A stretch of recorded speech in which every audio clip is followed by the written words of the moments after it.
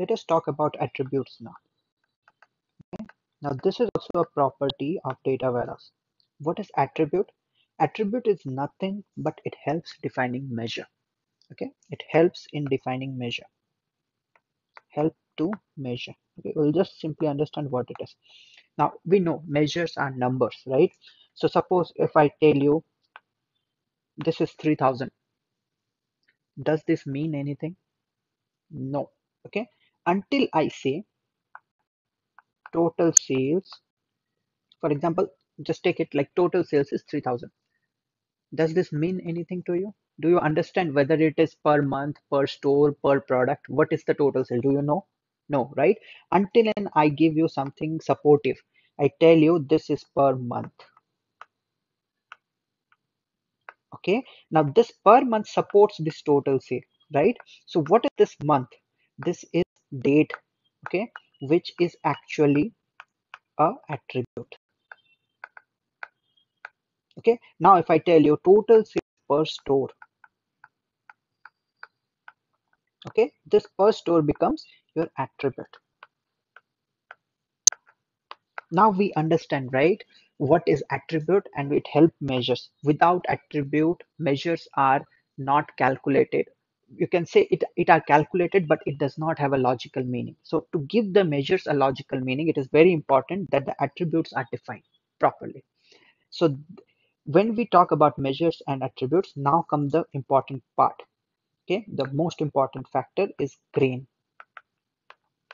Now, when we talk about grain, okay, what is a grain in data warehouse? Okay, so it is very important. Okay, to design a data warehouse, you have to determine the grain first.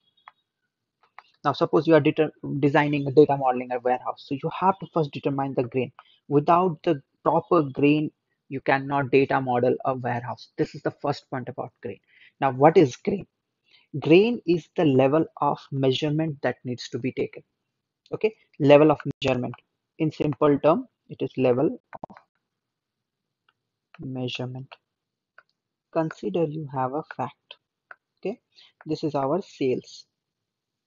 Now what you are doing is you are calculating each day for each store what is the total sales. Okay, so your record is basically at the atomic level of per day, per store, total sales. Okay, so this is the grain of this. This is the atomicity. Okay, so this is the grain. Now suppose you have aggregated this.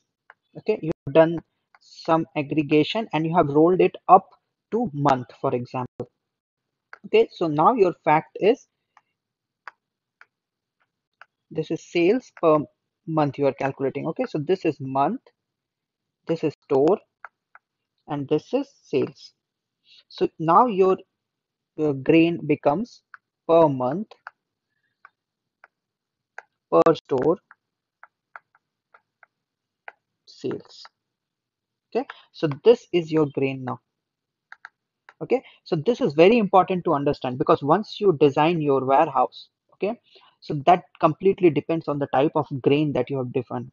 So if it is a lower level grain, so if it is a lower level grain, you can roll up to calculate a higher level grain.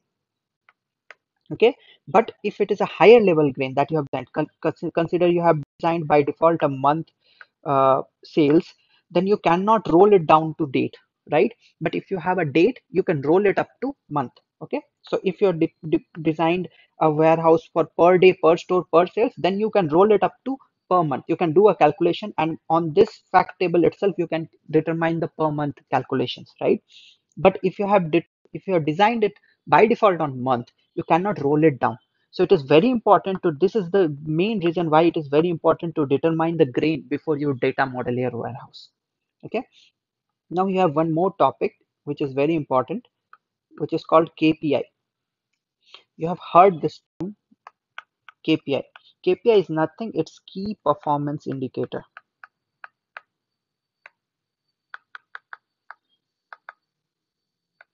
So KPI are taken in account before we start our modeling. Okay. So what is the main reason you are doing the data warehouse? This is the main reason. Okay. Why you are doing the data modeling for data warehouse. Okay. This is the main reason. You have to understand the KPI. Suppose a customer comes to you and tells you that uh, please design me a warehouse where I can calculate my sales per store per day. Okay. So then this is your data model here. Okay. Now he tells you tomorrow that I have to roll it up for months. Suppose I want to find out my monthly sales for each store. Then you can use the same fact, right? So that is your KPI here. Or else, if it is like a huge volume, you cannot support it on the lower level grain. You roll it up and save it in a different aggregated fact. Then you show the reports from sales month. So these are your key performance indicator over which you have determined and designed your warehouse. This is why KPI are very important to determine, because without understanding the KPIs, you cannot design your warehouse from the beginning. You have to understand what is the requirement. This requirement comes from this KPI. The client requirement is basically the KPI. So you can, for definition, you can say it's the measurable value of a company's performance. Okay, it's a measurable value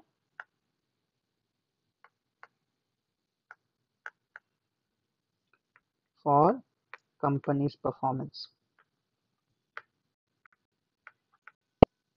Okay, so now we are clear about attribute, measure, and KPIs, right? Now, one important thing that is left. Now, what is the place for a measure in data warehouse? It are fact tables. Okay, let me write it in a clear way. Fact table. A measure 90% time, not 90, you can say 99% time, sits in a fact table. Okay, it sits 99% times. Okay, if you have designed your data warehouse well. Okay, now attributes sits in dimensions. Okay, so this is how it is. This is how facts and dimensions are designed. You have to identify measures and attributes and place them accordingly in facts and dimensions. This is very important in data warehouse. Okay, so before I wrap up this session, I have few questions to tell you, which are very important as a interview perspective. Okay, now, what are measures and attributes? Now, it is very important to determine whether a given thing is a measure or attribute. For example, the interviewer might ask you, building number, whether it is a measure and attribute. Now you know we cannot sum it up, right? We cannot have a logical meaning after summation. Even if we do a sum, it does not give us a meaning, right? So building number, that's an attribute. Okay. Similarly, room number, floor number, those are attributes. Every number cannot be a so you have to know every number, everything that can be summed is not an attribute. Every number is not a measure. Okay, you have to determine. Okay, now certain times it might strike you that this is a measure. For example, price of a product. Okay, price of a product is an attribute. Why? Because it is a price of a product. Okay, without a product, a price does not mean. I tell you 30 rupees. Does it mean anything? No. I will tell you 30 rupees of product A. It means the product A price is 30. So it's an attribute of a product. It's very important. Now, when you multiply it with quantity and make it subtotal or a total, then it becomes a measure. Okay.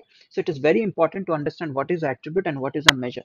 So this is a very important ask in an interview question for data warehouse. Okay. Other than this, what are KPIs and what is grain? How do you determine a grain? Okay, determine how they can give you a fact and ask you to determine the grain of the fact, right? You understand this example. So this is how it is done. We'll see uh, in our next videos. We'll talk about we'll start with dimensions. We'll talk about type of dimensions, then we'll cover facts and type of facts, then we'll see a demo in our upcoming videos.